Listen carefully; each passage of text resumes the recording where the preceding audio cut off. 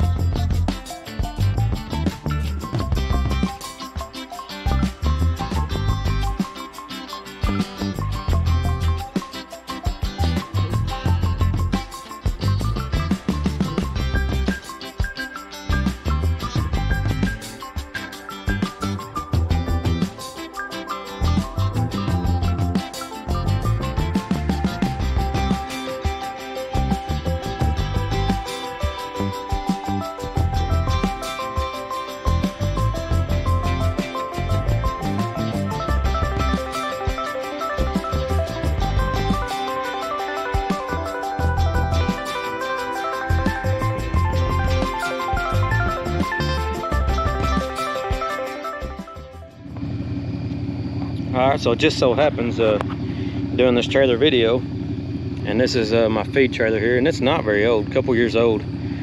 Pardon the background noise. I got the truck running because I was checking these lights. Actually, I walked around and this one was glowing real dim. See that?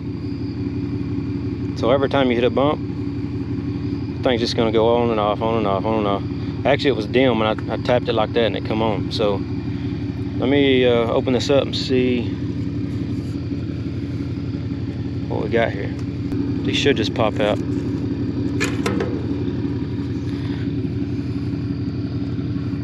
So this one, I don't know where it's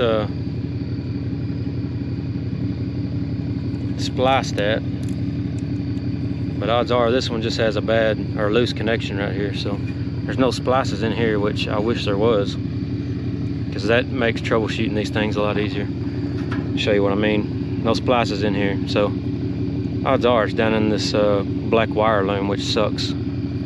Hopefully that was just a loose connection, so I'll stick it back on and we may get lucky on this one. I was honestly expecting to find one of those quick connects.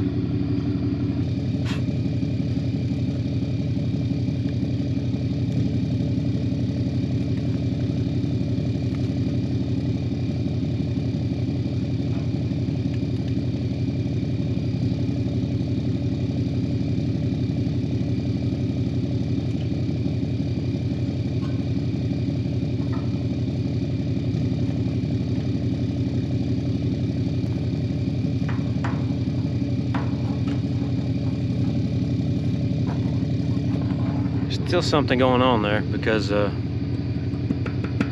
a little better than it was,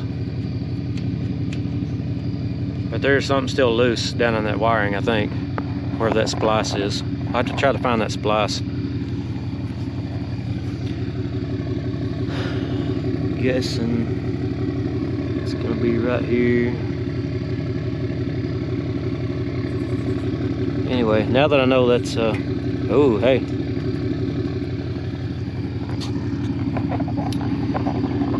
so here's the issue. See if you can see this.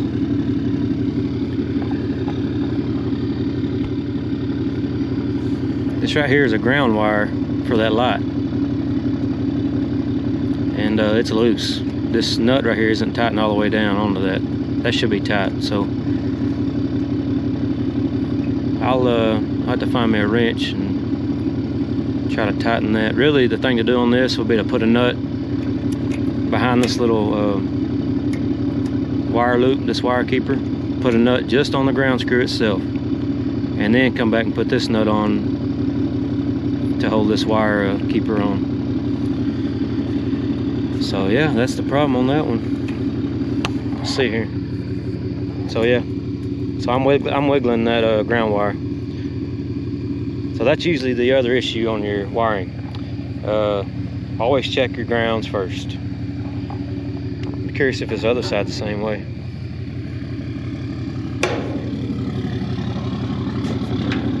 And it is.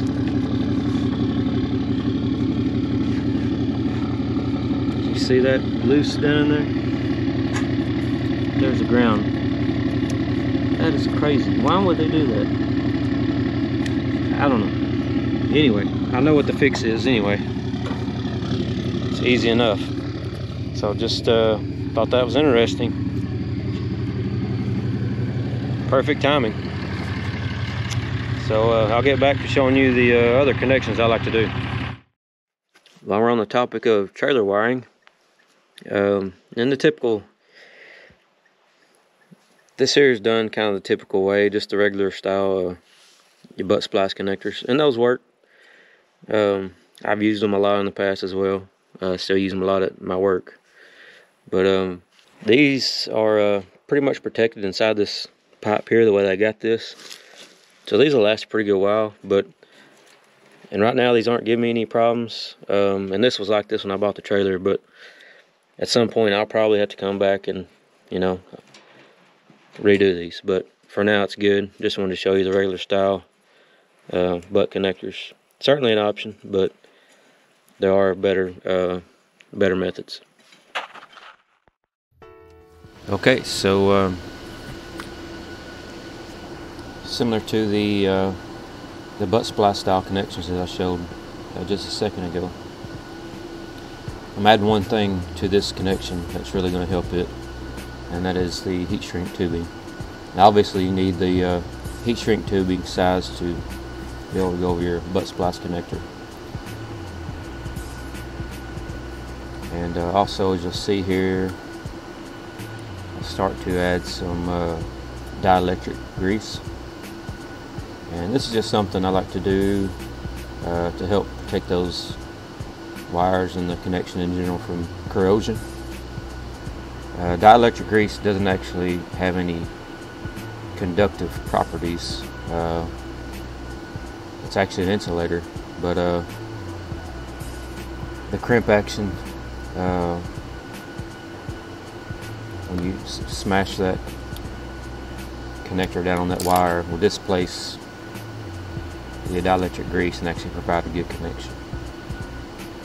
But you'll have that grease in there, and probably not necessarily needed on the heat shrink method, but just an extra layer of protection just in case.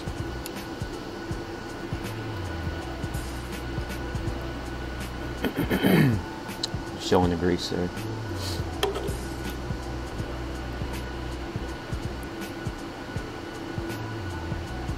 And get the heat shrink into position. Now I will say all the heat shrink I like to use specifically on the trailers, just because they have the potential to be exposed to moisture and chemicals, things like that. I like to use the dual wall or the heat shrink that has the hot melt adhesive inside of it, and you'll see that here a little bit later. Here's another method that is kind of the butt splice connector and heat shrink all in one, and these I think are actually called heat shrink butt connectors. So you can see the clear gel squished out there. That is actually the hot melt adhesive that's inside there, and that's going to give you some good weatherproofing properties.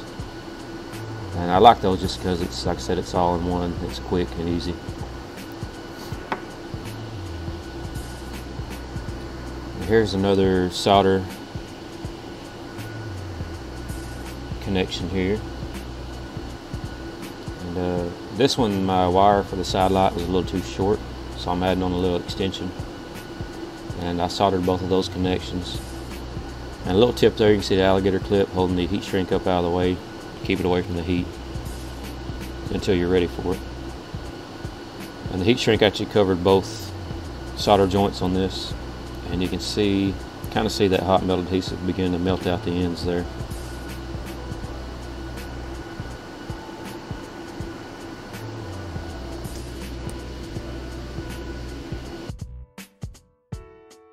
Now here is the newer style connection I was talking about. I've been starting to kind of see these advertised quite a bit, and decided I'd give them a try. So I've been trying them out here lately. And these are called solder seal connectors. I just bought an assortment off of Amazon. Pretty similar to a regular solder joint. Yeah, you want to make sure you have good clean wire. I like to twist them together to make a good mechanical connection. And you slide that band of solder over your wires. And for these connectors, I like to use a butane torch, just because I'm able to pinpoint that heat right on that band of solder where I need it. And then as that solder begins to melt and flow, then I'll move out to the edges and go ahead and finish shrinking that tube around the wires.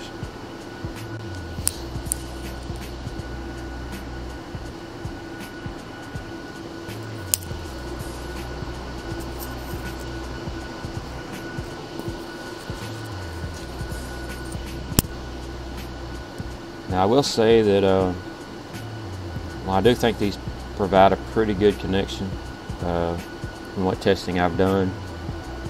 The solder doesn't actually flow in between individual strands of wire like you'd get with a regular solder connection, and that's simply because you're just not getting enough heat in the middle of those wires to pull that solder in. and allow it to melt. So really what happens is this solder just flows around the outside of your wires. But again, I find that it really still makes a good connection. It's a good solid connection, and I found it to be a low resistance connection, which is what we're looking for. And still, it's a much better connection in my opinion than the quick splice connectors that I showed earlier that I've come to despise. So yeah, just using the butane torch there, like I said, concentrating that heat on the solder connection. You can, if you really pay close attention, you can see that solder begin to melt and flow. You can see it kind of take on a shiny appearance as it covers those wires. Now, these connections I don't think are quite as, they don't have the same hot melt adhesive in them that the heat shrink tubing does. But those colored bands on the outside do provide a good tight seal around that wire.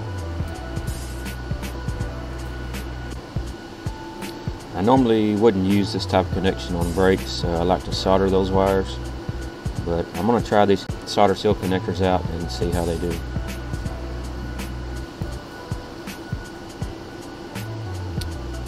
So that's it. Hopefully you got something out of this video. Any questions, let me know. I'll do what I can to answer them. Be sure to like, subscribe. Leave me a comment below. Just let me know what you think. And as always, God bless, and we'll see you on the next one.